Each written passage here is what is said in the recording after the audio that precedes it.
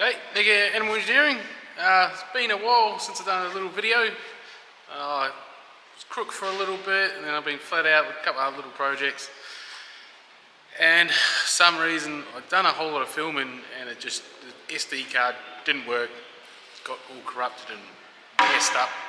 So the time has come to install these bad boys. So these are, I had the van 3D scanned a few months back now, and I spent a lot of time on a computer drawing these up. If you stick around to the end of my episodes, you would have seen one I've done. Now, I did print it out of PLA, green, but I've done some research and PLA softens at a pretty low temperature really, and being that they're going to be up against the steel of the van, I don't want to risk putting PLA in there and have it going all soft and munted, because once these are in and the pillars are welded back together, these will never come out again. So if anything goes wrong with them, it'll be in the poop. So I've been battling ABS printing and it has been an absolute nightmare. It's just, I've got one part that I'm trying to do at the moment. It's like a filter box. I've been on that for 4 weeks. It has grenaded hot ends, print heads. Like, it has just been a nightmare.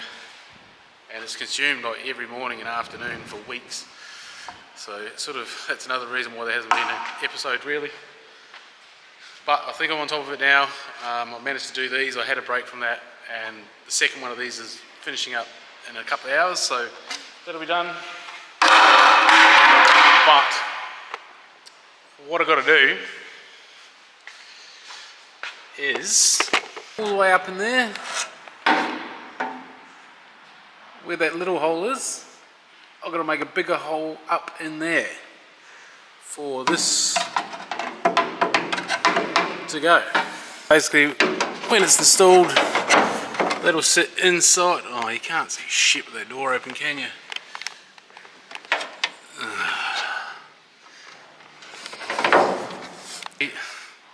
That's got to sit inside that little channel there, and then the other bit gets stuck on. So I've been trying to work out how I'm going to get up there and drill this hole, because it is way up there and there is no room. And then I remembered that when I brought my Dremel a couple of years ago probably, I bought this little flexible shafty job. It's like a little cutting disc. So I should be able to get up there pretty easy.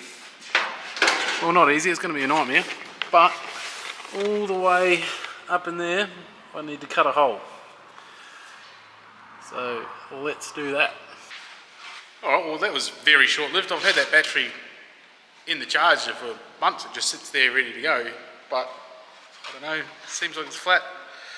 And of course I only have one battery, so it's annoying as hell.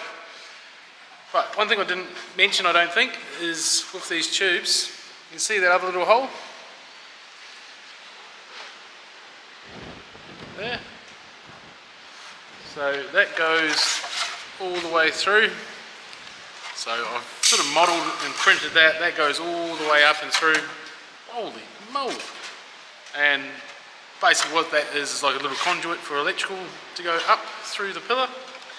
So I've got a big hole for the aircon to go up to a vent to blow air on my face in summer. I figured while I was at it and modelling it, I'd put like a little tube going through so I could get the wires up the top and it'll be all insulated and good. So it's a reasonable sized hole. There's not going to be a great deal of electrical up there. A reverse camera needs power. There'll be speakers up there, they'll need power. There'll be like a little interior light for the glove box thing, that'll need power. And then I guess the main one really is windscreen wipers. They're going to need power up there as well. So there's a reasonable amount of wires and stuff to go up. I'm fairly confident that I've made that hole big enough. Time will tell, but I have two of them. And worst case scenario is that centre pillar of the window. I can put like a little conduit up through that and run some wiring up there too if I have to, but I feel this should be okay. While we're waiting for that battery, I'll show you. I've done a couple other little things. I think probably one of the main things I've done since the last episode is I've finalised all the fuel system. So I've got the pump in. So you can sort of see tucked in there. I've got the Raceworks fuel pump in there. Been through and I 3D printed a whole heap of little brackets to hold everything up and out of the way.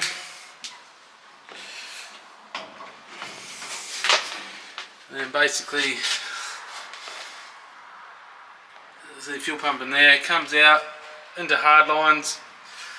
This charcoal canister deal, I tried making the VE Commodore one work, but it was real big and I couldn't get it to sit anywhere sort of decent. That's better, isn't it? So I found this one online and it sort of fits in here nice. So that goes in that vents and that's got to go up to front into the intake. So legally I have to have that. So yeah, for engineering I have to have that vent tube going into the intake. So also got the wires coming through, got the fuel regulator, fuel filter there. So I'll have a little flap in the floor or in the front of the step here so you can get to that. Comes up to these other little brackets that I designed. So that's a clamp on, and then that obviously goes to the motor, and then this is the vent tube.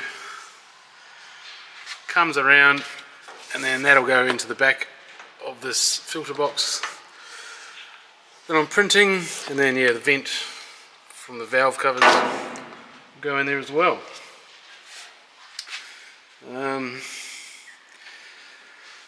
I think also, I don't know if I had this in there last time, but I did spend a little bit of time doing that, and then the BMW seats there that I'm using for the front, I made up a mount for them, and then I couldn't find another couple, and they are very heavy, so I found those ones. So not super fancy, but they are light. Like the two of them is much lighter than one of these, and I want to be able to get them in and out nice and easy.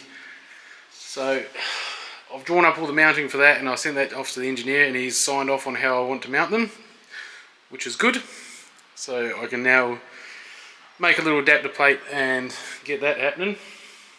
Another little job, just put this little drip rail on. Nothing major there, just another little job that had to be done. Also a couple of days ago I went through, I don't know if you can really see that or not, but I've been through and just seam sealed the whole outside of the van now. So that's another job off the list. And then I've also redone the lead on these front pillars. So basically I had to do that lead so that I could give the inside another coat of paint. So I really wanted to get it all into epoxy before these tubes go in. So, yeah, if you kick around on the old Animal Engineering on Facebook and Instagram, you would have seen that I've done myself up a list of jobs to do. So there's 1, 2, 3, 4 full pages of jobs to do on the van, which seem pretty scary, but it's actually been really good, because I just come out here sometimes and you just stand there and look at it and you're like, and you know all these things that need to be done, but having a list I've found very good over the last week and a half. I think I've done it. I just come out after work and go, oh yeah, that's a little job, do that. So I've had it done for a couple of weeks, and you can see there's a few pink lines in there, which is good. Just tick it off, and by the time that's all pink, we shall be driving around. Well, we'll be driving around before then, but it'll be licensed and we will be doing skids. So that's probably enough waffling around. Oh, also, this savage little flat. This thing's brutal. Oh, that's another thing I've done. Original flap that was there, I welded that shut. And then I've riveted the original fuel flap back on.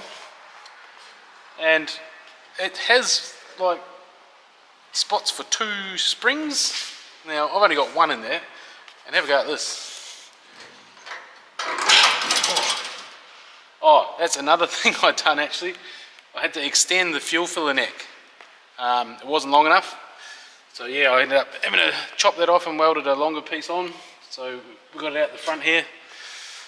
But I'm pretty sure this is going to chop my fingers off one day. It's going to catch me off guard. Like that. Taking a bit to push it.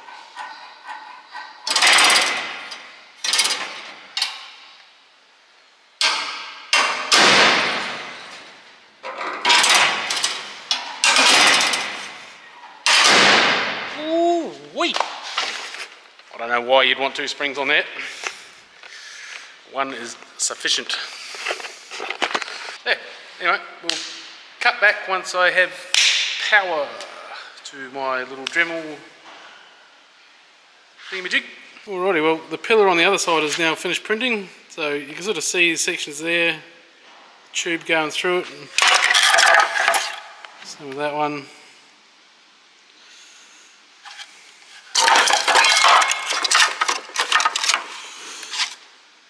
That's the one that comes up to the top. Alright, well I managed to get those corners cut out up in there. There's a bit of a mission. Pretty hard to see, but that's all done. So now we can see if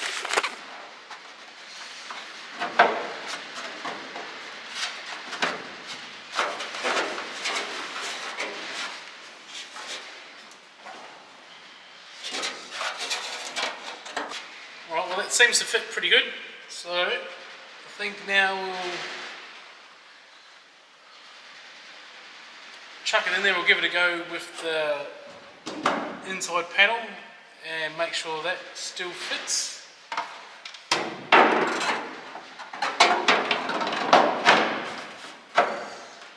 When I sort of bought these scans into Fusion, I couldn't quite really get these to line up properly. I don't know why.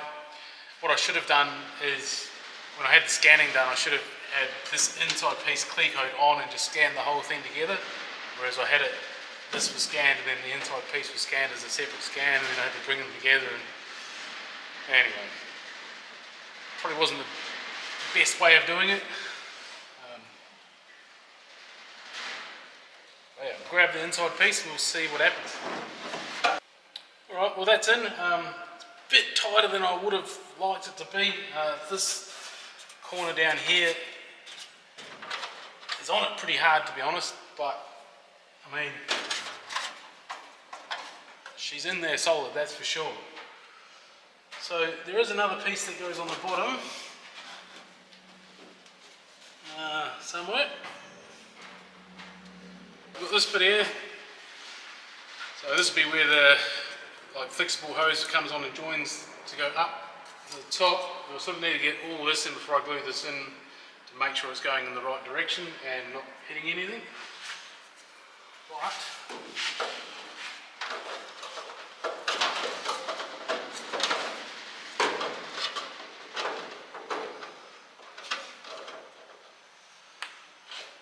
so that'll be basically there like that.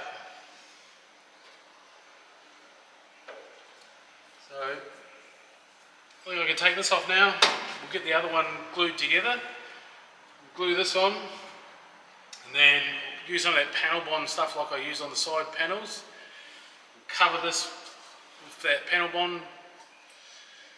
We'll cover these tubes with the panel bond glue, and then we'll put these back on, and that'll clamp it and hold it in place until it sets. And then we should be able to remove these and carry on doing the rest of the stuff up the top there. So we'll do that, we'll get this glued on and cut back once we're ready to actually put them in permanently. So you can see I've got the passenger side in now. little tube there at the bottom, comes up through to the top. That one actually fit a lot better. Don't know if you're going to really be able to see it on the top here. You see it? Yeah. Oh, a bit dark. Sort of comes up and over with just enough sort of clearance to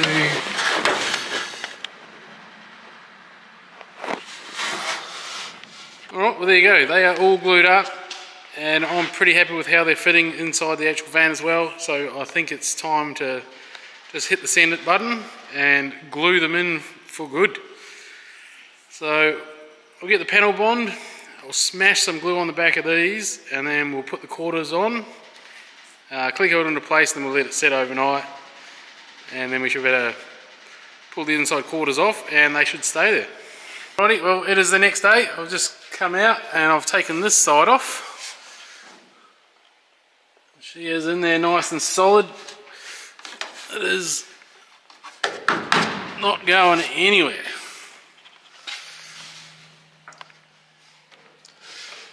So pretty happy with that. So yeah, it's another pretty cool little custom touch. I don't think there'll be too many other Metros with air conditioning tubes welded into the A-pillars. Now, this is just a quick episode, but that did take me quite some time on the computer, probably a good week or so, going backwards and forwards with the scans of the van, slicing it up and doing all sorts of crazy lofting and other jazz. But very happy with how that's come up. Now, I think next on the list is, it just looks good having those interior pieces in. They have not been inside the van for a very long time. And I quite like the look of it. Makes it look a lot more finished.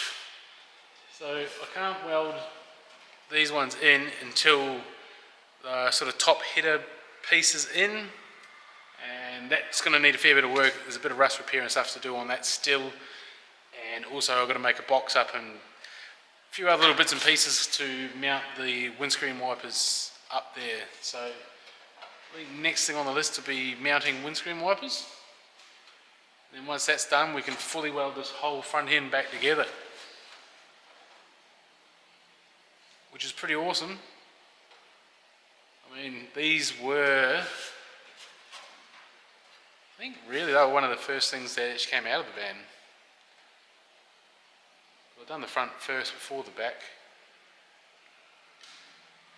So they probably haven't been in for about 2.5 years, probably, maybe 3. Long time anyway. So I think we'll leave it there for this episode. Drop a comment down below, let me know what you think of this little tubey idea. And we'll see you on the next one.